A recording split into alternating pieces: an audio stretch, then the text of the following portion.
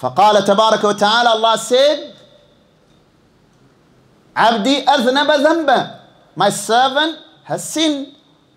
فعلم أن له ربا يغفر الذنب ويأخذ بالذنب. But he knows that he has a Lord that forgives sins and punishes on account of sins. Again, the servant, ثم عاد فأذنب, he sinned again. And here's a very important point.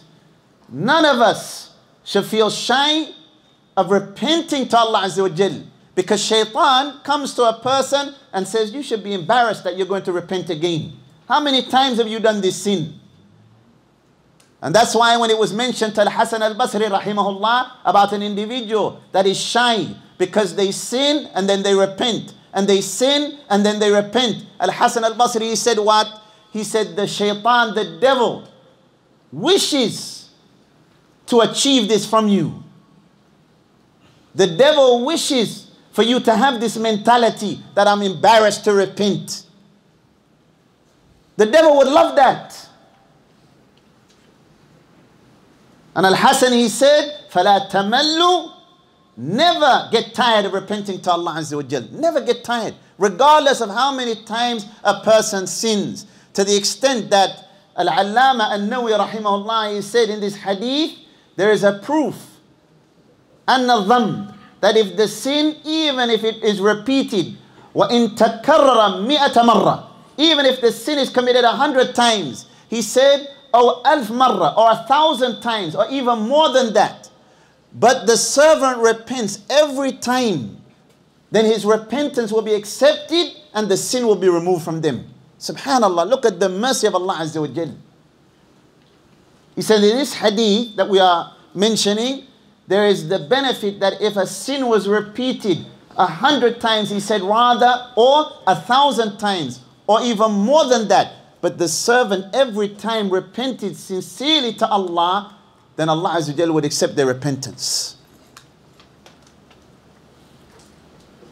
So the servant, Naam, the third time, فَعَادَ فَأَذْنَبْ, returned back and sinned again. But he said again, Ay, Rabbi ghfirli, oh my Lord, forgive me. Ay, Rabbi ghfirli dhanbi, oh my Lord, forgive me for my sin.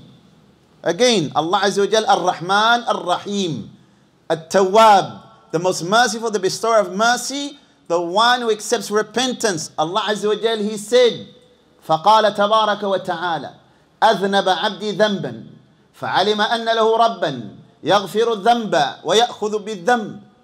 My servant has sinned, but he knows that he has a Lord that forgives sins and punishes on account of sins. اعمل ما شئت فقد غفرت لك. Subhanallah, look at that. Allah said, do as you please, for I have forgiven you. What does that mean? Who can tell me? What does that mean? Do as you please, Allah Azza wa Jalla said, for I have forgiven you. ما معنى هذا؟ لابد أن يفهم بفهم صحيح. That has to be understood correctly.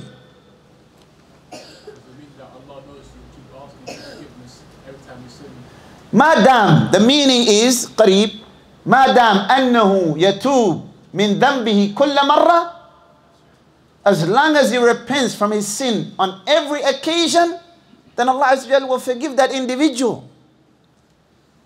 The meaning is, if this person or any one of us, if we live our life like that, that if we were to sin, we repent to Allah, fulfilling the conditions of repentance. Not tawbat al-kadhabeen, the repentance of the liars. They say astaghfirullah. They say, I ask Allah for forgiveness. Now with their tongue, but in their heart, they are intent in continuing upon the sin. That's tawbat al-kadhabeen. That's the repentance of the liars. No, the one who repents with a sincere repentance, after they sin, now we know repentance wipes away the sin. And the one who repents is like the one who has no sin. So yes, if someone lives their life, when they sin, they repent. When they sin, they repent. We understand the hadith When Allah said, "i'mal ma shi't," do as you please, faqad ghafartu lak, as I've forgiven you. And that is one of the meanings, brothers and sisters, that the scholars, they mention, al-awwab, the one who often returns to Allah Azza wa Jal. When Allah said, وَأُزْلِفَتِ الْجَنَّةُ لِلْمُتَّقِينَ غَيْرَ بَعِيدٍ هَذَا مَا تُوعَدُونَ لِكُلِّ أَوَّابٍ حَفِيظٍ. When Allah Azza wa Jal said, the meaning being, paradise is near for the pious. This is what you are being promised for every person who is awwab, meaning often returns to Allah. Some of the Salaf, they said, this is the person that when they sin, they repent. And when they sin, they repent. Meaning they never get bored of repenting to Allah Azza wa Jal. And I'll close with this, inshallah. And Shaykh Abdul Ilah, Hafidahullah, he can continue with his talk. An important point, brothers and sisters. And I advise myself and I advise you, especially the younger from amongst us. But this is not only specific to the younger from amongst us. Rather, even some of the elders are falling into this. إِيَّاكَ وَالْمُجَاهَرَةِ بِالْفِسْقِ وَالْمَعَاصِي. Beware of exposing our sins and our shortcomings on social media, on Instagram or TikTok.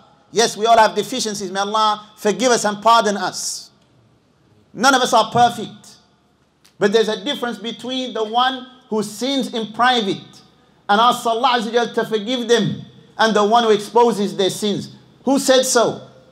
This is what we find in the deen of Allah Azza wa Jal. The Prophet sallallahu alaihi wasallam, he said, "Kullu ummati mu'afa illa al-mujahirin." All of my nation will be forgiven except those who openly expose their sins. When we hear the like of that, all of my nation will be forgiven except those who openly expose their sins. And the Prophet sallallahu alaihi wasallam explained what this meant. What is al-mujahara? That a person wakes up in the morning telling people, I committed such and such, and Allah Azza wa Jal concealed their shortcomings. So if we have shortcomings, that doesn't mean we should be exposing ourselves on social media or telling people about what we've done. That's dangerous for your worldly affairs and for your akhirah. It's dangerous as well because when you feel comfortable to boast about disobeying Allah Azza wa Jal, the one who is arrogant in this fashion, it is feared that they will not repent. If you're out there boasting, I'm disobeying Allah, I'm in a nightclub, I'm drinking alcohol, I'm doing this, I'm doing that, is that person remorseful? Do they have regret? Do they have shyness? And some people try and spin this. And they say, I'm just keeping it real. No, you're not keeping it real. You're showing the arrogance, wal-iyadu billah. And that type of arrogance, it led to the shaitan refusing to prostrate when he was commanded, and when he should have repented, he tried to justify his disobedience to Allah Azza wa Jal. No one's keeping it real because you have people, I'm keeping it real, this is where I'm at. No, you're just showing that you have no shyness. No shyness before Allah, and likewise after Allah Azza wa Jal, also you have no shyness as it relates to the people. And ask Allah Azza wa Jalla that He forgive us for our sins and our shortcomings. Wa jazakumullah khairan.